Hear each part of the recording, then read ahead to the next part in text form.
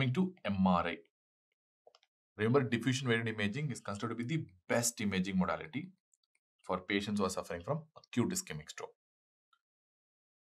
We know that MRI is going to be time consuming, but only if you do all the sequences, it's going to be time consuming. You're going to do T1, T2, FLAR, DWA, ADC. If you do all the sequences, it's going to be definitely time consuming. But if you do only DWA sequences, I've already told you the time taken for doing DWA alone is going to be comparable to that of the time taken for NCCT. So you can go ahead if it's institutional, and if you have a 24/7 radiologist, then what's stopping you for going towards MRI? It's better to do an MRI itself instead of NCCT. But for all practical purposes, according to the current guidelines, first investigation is always NCCT only. And remember, diffusion variant imaging will show defect within the first few minutes of acute stroke. You're going to see something called as diffusion restriction, and areas of diffusion restriction are going to appear bright, visibly bright. Even a non-radiologist can easily identify this. It's not a problem.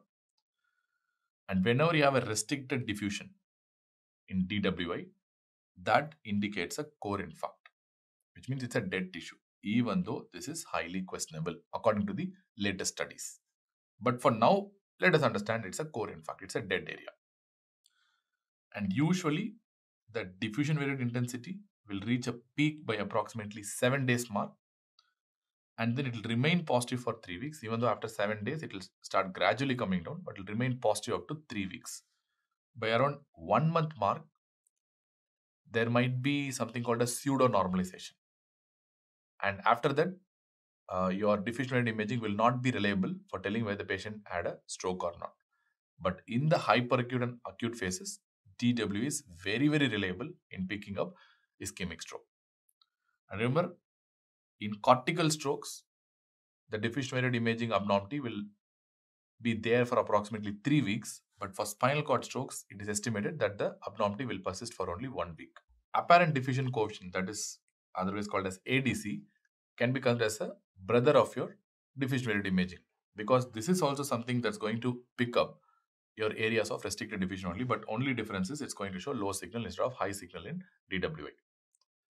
And the low signal in ADC is going to reach a peak by approximately 24 hours, and it continues to remain positive for at least 7 days, where around 7 to 8 days mark, there can be a kind of pseudo-normalization, and after that, the signal starts steadily increasing and it becomes bright in the chronic stage. FLAR is also equally important, and there is a renewed interest in FLAR, especially after the wake-up trial, because we know that FLAR starts to become abnormal by around 6 hours mark. So if you have a abnormal diffusion variant imaging, but a normal FLAR, this is called as DWA FLAR mismatch. And this clearly tells, if this is the case, this clearly tells that the stroke must be less than 4.5 hours to 6 hours old. And this is especially useful for patients who are presenting with the unknown last inval, or patients who are presenting with wake-up strokes, because these patients can be potential candidates for thrombolysis, and clearly your wake-up trial have proven benefit. And you can consider thrombolysis in these individuals with DWA FLAR mismatch, especially if your endovascular therapy is supposed to be delayed. And let us come back to the table in a while. Let us finish off this graph first.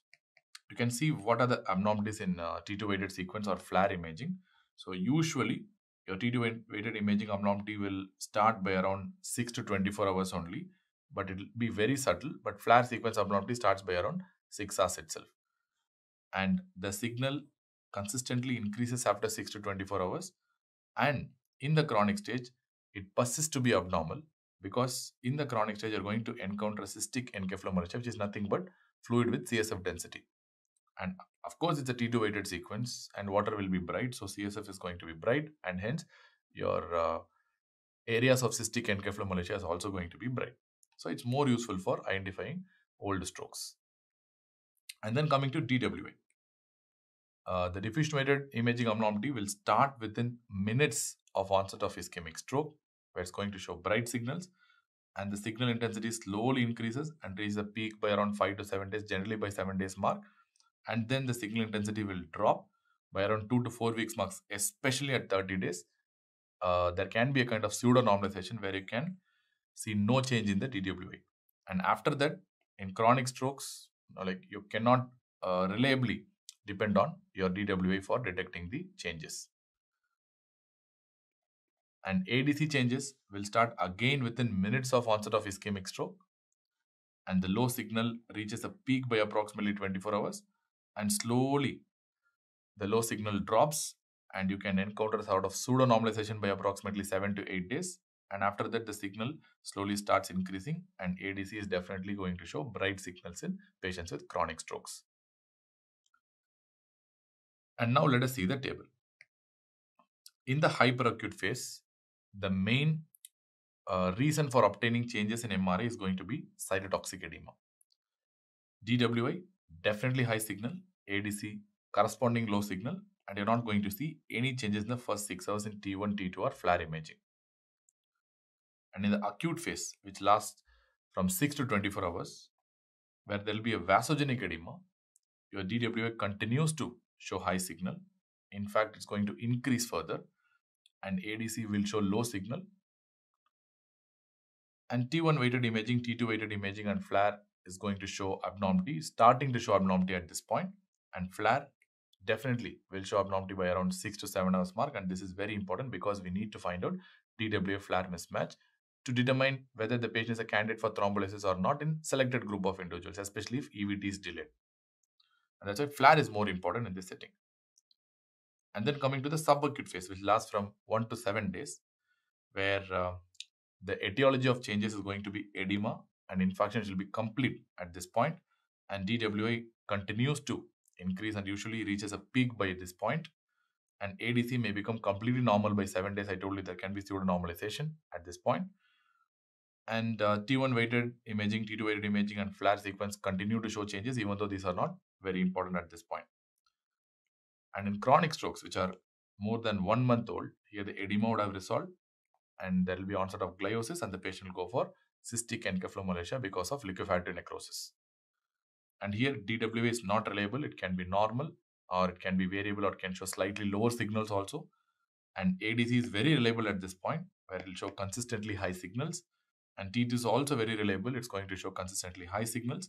And T1 continues to show low signal. And FLAR is not reliable at this point, where it can be normal or it can slightly show a low signal also. So what's going to happen?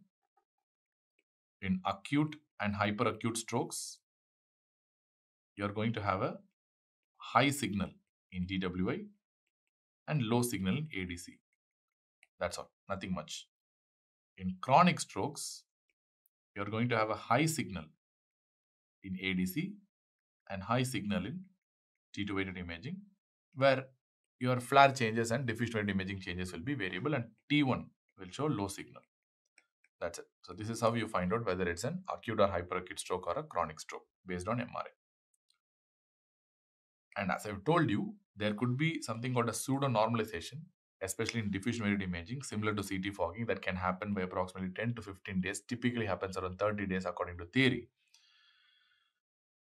where you can see a completely normal diffusion weighted imaging. This patient has a posterior circulation stroke in the right PCA territory, where there is nothing in the diffusion weighted sequence by approximately around 10 to 15 days mark, where FLAR shows a little abnormality. On the other hand, your T1 gadolinium enhanced sequence is clearly showing abnormality, which is consistent with the diagnosis of ischemic stroke. So that is why whenever you have CT fogging or pseudo-normalization of diffusion weighted imaging, the confirmatory sequence will be gadolinium enhanced T1 weighted sequence, which will surely show abnormality in the form of gadolinium enhancement. And then coming to the importance of other imaging modalities. First is the CT angiography or MR angiography. The most important thing, I've told you thousands of times, it is to identify large vessel occlusion. If you have a large vessel occlusion, you can consider endovascular therapy. If you do not have a large vessel occlusion, these patients will not be candidates for endovascular therapy. And most patients will be undergoing CT angiography in the first 6 hours itself. Even though delayed presentations you can still take, but CT angiography is most useful in the first 6 hours to determine the candidacy for endovascular therapy. And we do have some other imaging modalities like diffusion weighted imaging, MR perfusion imaging, and CT perfusion imaging as well. And why we need all these imaging modalities is to understand how big the dead tissue, that is the infarct volume is, and how big or how small the salvageable penumbra is. And we want to find out, is there any mismatch between the amount of dead tissue and the salvageable penumbra? And we'll be discussing that in a while. And this data will definitely help us guiding patients towards endovascular therapy, especially if they're presenting late beyond 6 hours. And currently, using this data, you can take the patients for EVT up to 24 hours for anterior circulation stroke and up to 48 hours for posterior circulation stroke. Even though, according to guidelines, especially based on DAWN results, you can take the patients for approximately up to 24 hours after the onset of ischemic stroke. And according to textbooks and theory, TW and MR perfusion imaging is more sensitive, 95% sensitive, in the first few hours of stroke compared to CT perfusion imaging, which is only 80% sensitive, because it's logical that CTP and CT tends to miss out on very small strokes and small lacunes. And this is not relevant practically because I'm not going to do a CTP or MRP in the first few hours of stroke. And the usefulness of CTP and MRP will be more only if the patient is presenting late beyond 6 hours for now. And the first 6 hours, I'm not going to do this imaging at all. And all I want in the first 6 hours is to see whether the patient is having a large vessel occlusion or not. That can be done with the help of CT angiography itself. So the role of your DWI, MRP and CTP in the first 6 hours is completely unclear.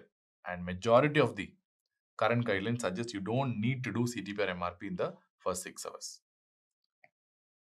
Remember, but again, if a patient is having large vessel occlusion, both these modalities are comparable. And these are the patients who are going to be targeted for endovascular therapy. And again, so this differences in sensitivity is not going to make a much difference. That's what my final take-home point is. And what is the rationale behind doing these investigations and understanding how big or how small the penumbra is? That is based on whether the patient is a slow progressor or a fast progressor. For example, if the patient is having a good collateral supply and if the tissue resistance to ischemia is high, this patient will generally be a slow progressor because the number of neurons lost per minute in these patients will be less than 35,000 and the rate of infarct growth will be less than 5 ml per hour. And in fact, these slow progressors are the most common form of population. 1 in 2 will be slow progressor only.